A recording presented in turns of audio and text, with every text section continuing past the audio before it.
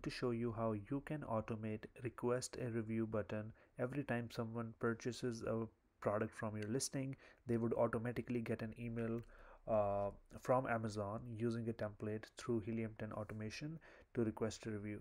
So normally on average, if you don't do that, your average reviews percentage would be 1 to 3%. So if you automate this process, you can get up to 5% or even 6% sometimes if your template is good for getting their review.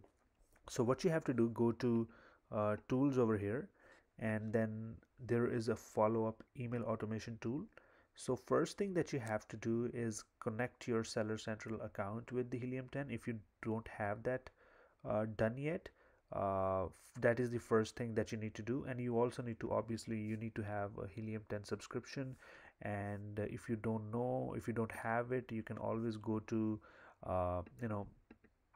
the classroom, and then there's a discount code for Helium 10. You can get that over here. So now going back, uh, so what you're gonna have to do is go to tools, as I mentioned, and then follow up. And it's pretty straightforward.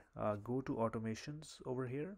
There are also email templates that you can choose, but what I like to do is just go to the new automation and request a review. So there are like some other automations that you can also do, like returned orders, refunded orders, generic returned or generic refunded. So anytime someone returns your item, this email will go out to them. If someone refunds your request for a refund, or then this message will be sent to them. So in this video we're just gonna use this automation, request a review automation, and then click on create a automation, and then it automatically uh,